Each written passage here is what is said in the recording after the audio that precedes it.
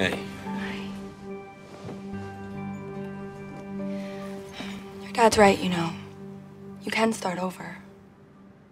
When I first met you, you had the perfect story to get New York's attention. What, Gossip Girl's identity? I promised her I'd stop looking after she helped find Serena. Who knew she was perfectly fine? She set you up to protect herself. What do you have to lose by going through your research one more time?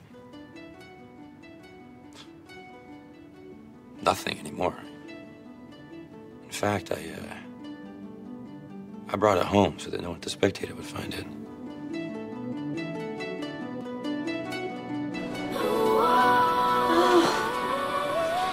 Garçon, where are the stairs? The elevators are taking forever.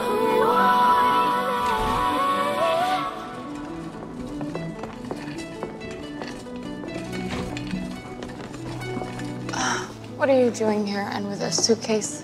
I got an apartment in the building. What? I finally realized where I want to be. And it's here, where you are. Where I used to be. I have no interest in being anywhere around here anymore. I don't believe that. You run away to Spain, upstate, boarding school, Santorini, you always come back. Well, that was then.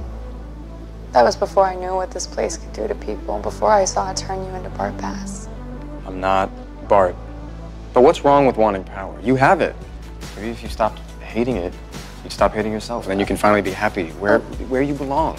Okay, you know what? I have no interest in being psychoanalyzed by my evil biographer. Serena, I know I've hurt you, but I still love you. I've lost track of it at times. I've made mistakes. I've made massive, heartbreaking mistakes.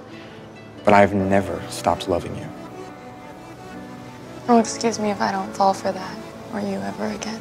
Please, just, if you come upstairs for a second, I have something I can show you that'll prove it. I've seen all I need to see. I have a plane waiting.